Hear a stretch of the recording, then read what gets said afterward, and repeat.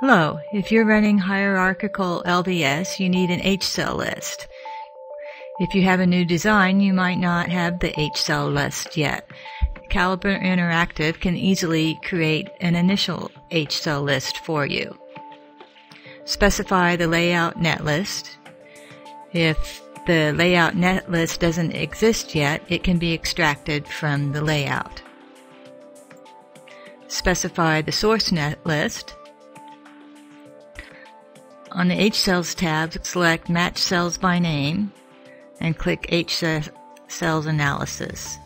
The default parameters are usually good.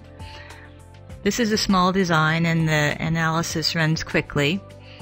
At the end, we have a table with various reporting statistics and a list of layout and source cell names that correspond.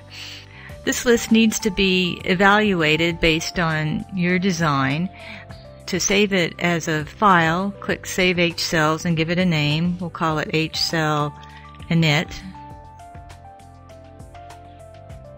And we have the option to use it as our Hcell file in the run. If your Hcell list seems too short, you can adjust some parameters.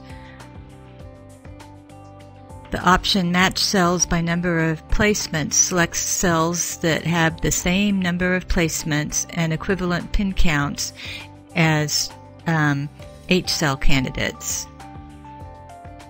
You can also lower the effectiveness threshold to identify more Hcell candidates.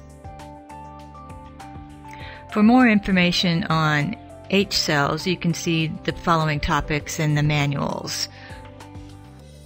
Thank you.